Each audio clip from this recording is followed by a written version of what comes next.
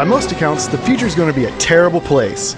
To deal with the rapidly changing climate of the 22nd century, the Pacificans began altering its citizens' DNA, while the Atlantic Alliance decided to ban genetic engineering and go the route of cybernetic enhancement instead. Long story short, the Pacificans get all bitter about the ban, secede from the Union, and threaten to take over the world. You play as Jet Brody, who is sent in by the Alliance to apprehend the Pacifican general responsible for the uprising.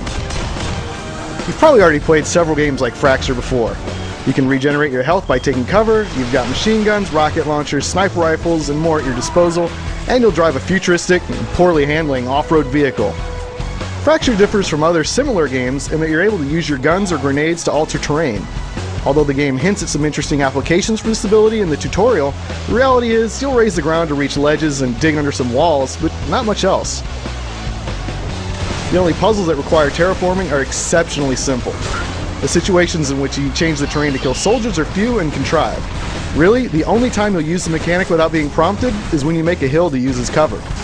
It's a shame the concept wasn't taken further because it has potential, but its execution here is underwhelming. You progress through the game's linear levels by blasting wave after wave of similar looking enemies. The bad guys aren't smart, but they make up for their lack of brainpower with sheer numbers. In fact, Fracture is quite difficult and often more frustrating than it is fair.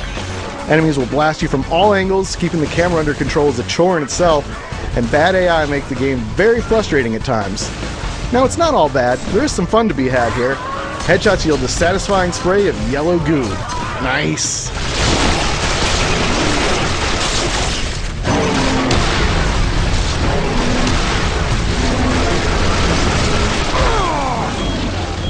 Fracture's multiplayer doesn't take any chances and gives you standard modes like solo and team deathmatch, capture the flag, and king of the hill.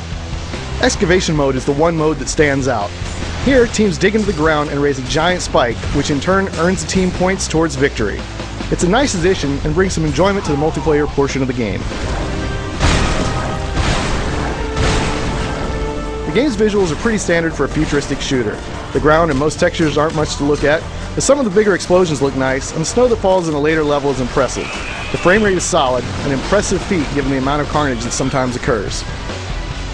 Other than some sometimes frustrating gameplay, there's not a whole lot really wrong with Fracture, but there's not really a whole lot right with it either. If you do need another shooter and you need it right now, you could do worse than Fracture. You could also do a lot better.